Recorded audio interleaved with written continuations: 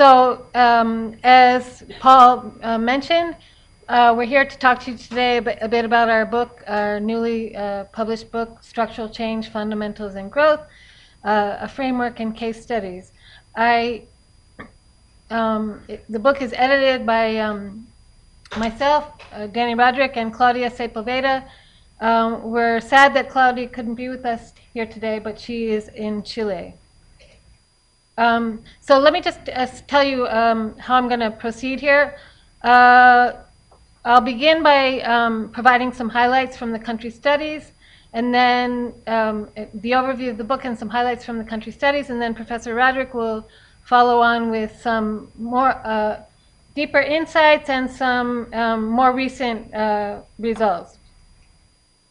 So you've seen the beautiful cover. Thanks to PRC, or CKM, excuse me, for putting all of this together very patiently. I have a bunch of acknowledgments that I'd like to make. First, Claudia from the World Bank, she has been with this project since it began in 2012, and without her, this book would never have come to fruition. The volume was, the research was funded by the World Bank Knowledge for Change program. We'd like to thank Leta Jones and Gabriela Calderon, both at the World Bank. They also helped us organize a conference where chapter authors came and presented their work, and we talked about the framework, and we all gave each other feedback. We're extremely grateful to the Publication Review Committee at IFPRI, and especially Gershon Feder. And we would like to acknowledge the CGIAR research program on policies, institutions, and markets, PIM, led by IFPRI. We also would like to thank Laura Wallace, who tirelessly edited the book. And then, of course, our deepest appreciation goes to all of the scholars who contributed to the book. We have a number of them in the audience, and if you're here and I didn't manage to see you, please raise your hand. But we have with us Remy Jedwab sitting in the front row here, and we have Devashish Mitra sitting in the second row, and we have our very own Danielle Resnick also in the front row. Finally, we would like to thank Xinshen Diao, also in the front row, and Ann Harrison for their encouragement throughout the process. So what is this structural change, fundamentals, and growth, the framework? So basically, the basic idea is that labor productivity growth, or growth in output per worker, the thing that really determines income per person in a country, can be decomposed into two components. One is within sector productivity growth, and you're all, I'm sure, very familiar with this idea. We're all here at IFPRI interested in, for example, raising productivity growth in the agricultural sector, and we think about ways in which that can be done, whether it's through improved seeds, irrigation, and so forth. What's less perhaps familiar is the kind of labor productivity growth that comes about as a result of structural changes in the economy. And to fix ideas, so the idea is moving workers from relatively low productivity sectors, which often tends to be the agricultural sector, into more productive sectors such as manufacturing. And by doing this, a country can get a significant boost to growth in labor productivity in a relatively short period of time, unlike within sector productivity growth that tends to take a lot of time. So just to fix ideas, we have here a picture of the gaps in labor productivity in sub-Saharan Africa across 9 countries, the 9 countries included in the Groningen Growth and Development Center database. And you can see from the picture, across the horizontal axis, we have the share of total employment. These are averages across these 9 countries. So on average, in 2010, 62.3% of the employment in sub-Saharan Africa was in the agricultural sector. But this sector is well below the economy-wide average productivity, which we mark with this red line at 100. So productivity in the agricultural is only 35% of the average, whereas if you look at manufacturing, for example, the orange bar that is 171 or 71% above average productivity, you can see in this picture that if we moved labor out of agriculture and into manufacturing, this would create a significant boost in labor productivity. And this is what we mean by labor productivity growth as a result of structural change.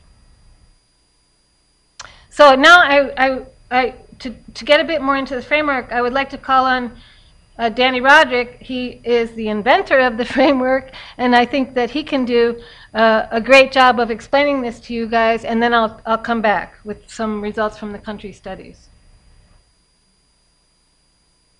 Thank you, Maggie.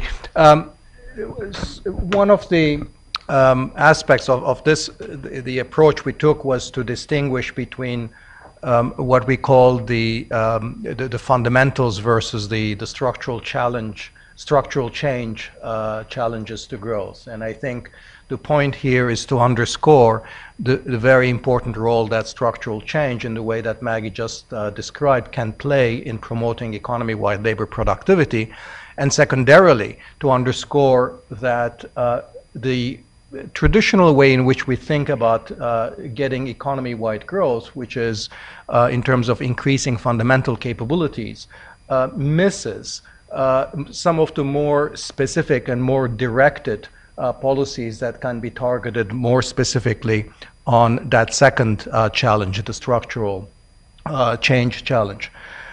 So what we mean by the fundamentals challenge is essentially the things that we associate with the fundamentals behind what drives growth. So if you want to think whether it's the neoclassical growth framework or the non-neoclassical or endogenous growth frameworks, we think that behind sort of economy-wide labor productivity, there are things like human capital, there are physical capital, other endowments, sort of overall institutional quality, and overall governance and so forth. So typically these are the kinds of things that we stress in terms of improving the basis for economic growth. And thus this collection of basic determinants is what we call fundamentals. But if you look at growth from this perspective, that many of these countries are in fact deeply dualistic, which is that there are very deep differences in labor productivity across different sectors, you see that often a very important driver of growth is simply going to be speeding up the rate at which labor and other resources are moving from these low productivity to high productivity activities. And the key point is that you can get a lot of structural change with more directed policies that don't necessarily or are not entirely just as fundamentals. That is that you know, one way to think about the East Asian industrialization experience is that precisely that they got very rapid growth, not necessarily because they accumulated human capital or physical capital very rapidly. They did.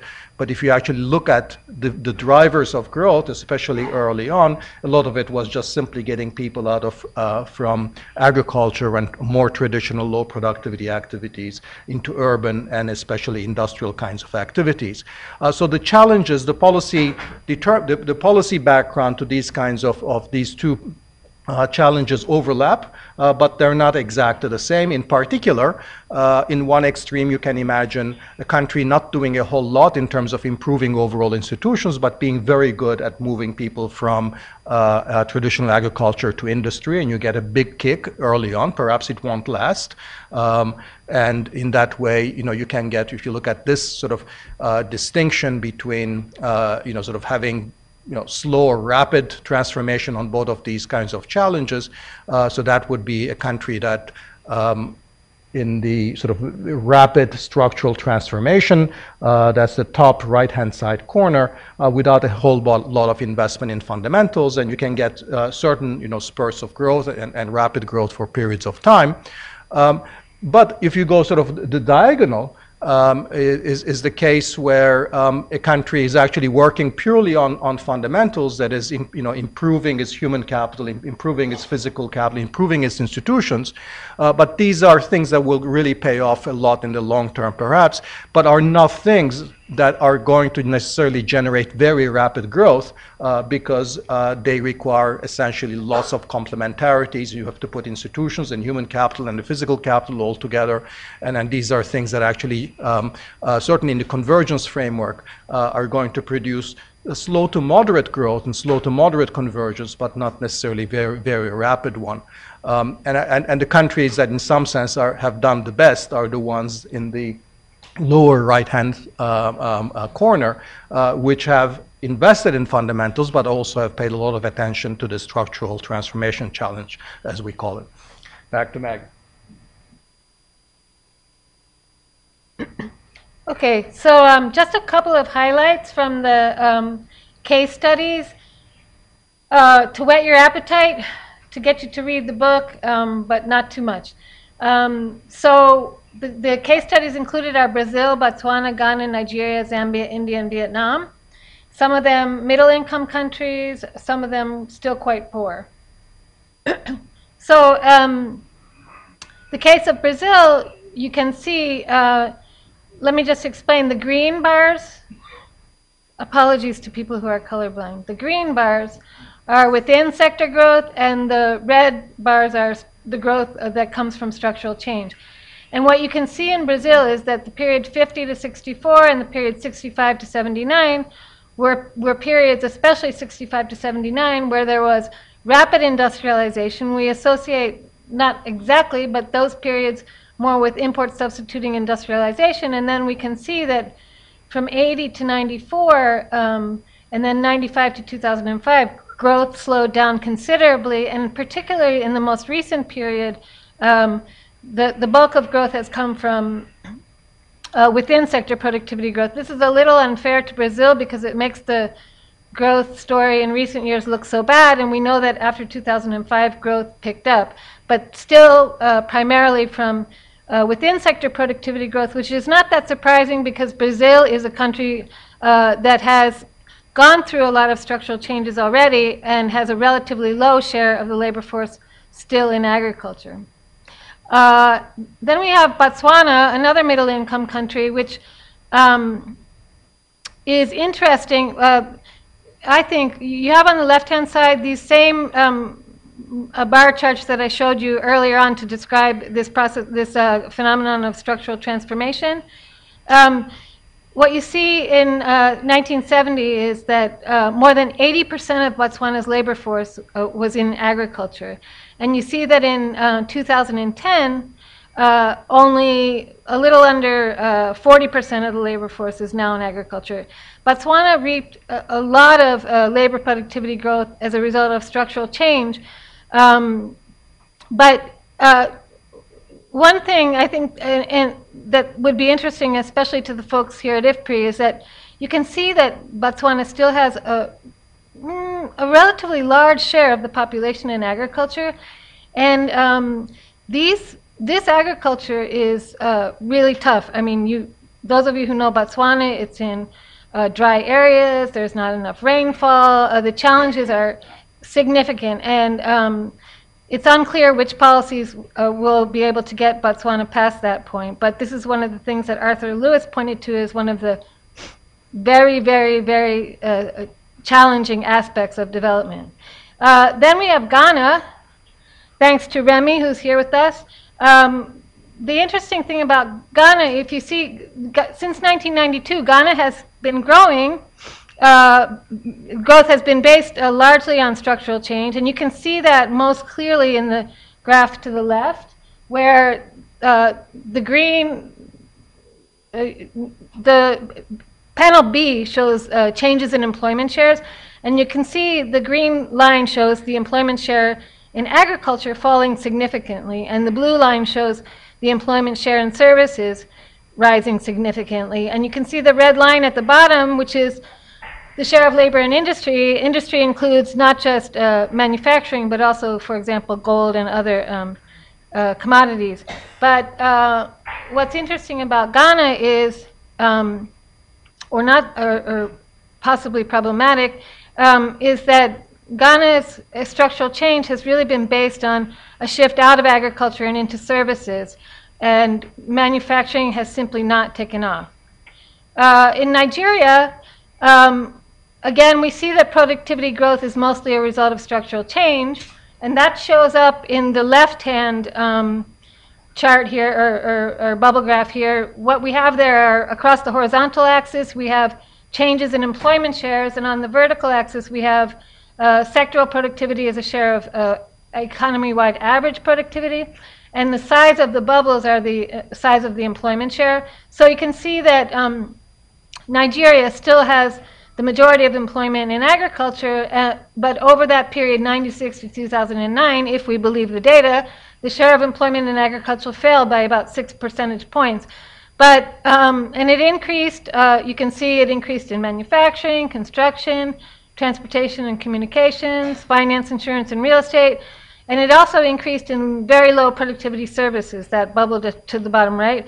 What's troubling about the situation in Nigeria, you can see it on the right-hand side.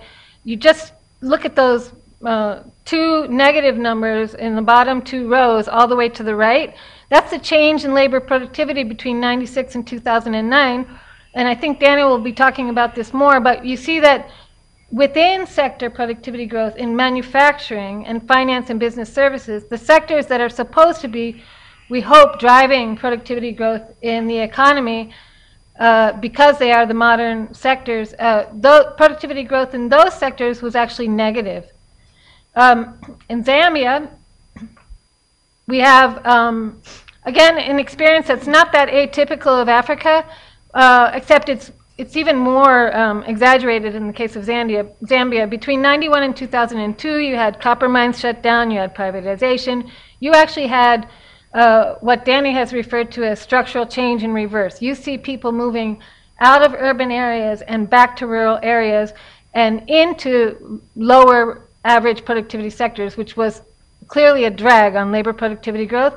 But from 2002 to 2010, you see a reversal in this trend. So structural change-led growth has been positive, although I hope Danielle will talk about this later, but she notes in her chapter with James Thurlow that many of these new jobs are in informal sector, not well paid, not very reliable, and so forth. And finally, India, and we have Devashish here with us. One of the most interesting things about India is So let me just describe what you're seeing there on the screen. The bar chart shows by state within sector productivity growth and structural change for the period 87 to 2004. And the blue bars are within sector productivity growth, and the red bars are structural change. So if you kind of squint your eyes and average them out, you can see that within sector productivity growth has been more important for India than structural change. One of the interesting features here is that there are significant differences across states, and this is highlighted in the chapter by Asan and Mitra. And they highlight Gujarat, which is the fourth from the bottom, and they show that state has grown the most rapidly and based on within sector productivity growth. And they cite some work that's showing that this is largely a result of investments in infrastructure, investment in agriculture, and in that state, you actually saw an increase in employment in agriculture. On the other hand, the second fastest growing state is Mumbai, state is Maharashtra, and we know that Mumbai is in Maharashtra, and there the growth is more balanced, and we know that that is at least in part due to the fact that Mumbai is a center for high-tech services. So very different patterns. In Vietnam, so Vietnam is also extremely interesting. It's the only country in the sample where labor productivity growth has been accompanied by an expansion in modern manufacturing for export. The left is labor productivity gaps in 1990. The right is labor productivity gaps in 2008. And you can see that the share of employment in manufacturing increased from 8% to 14%. And then summarizing I'll just take 1 second here because I'm out of time. Basically, the darker colors are the most recent periods, and the upshot here is as follows. Apart from Vietnam, we haven't really found any evidence of East Asian-style miracles in the rest of the country studies, and again, Danny will talk more about that. The implication seems to be that the kind of growth we saw in East Asia is an exception rather than the norm. And so for more insights on these issues, and again, for more updated results, I'm going to turn the floor over to Danny.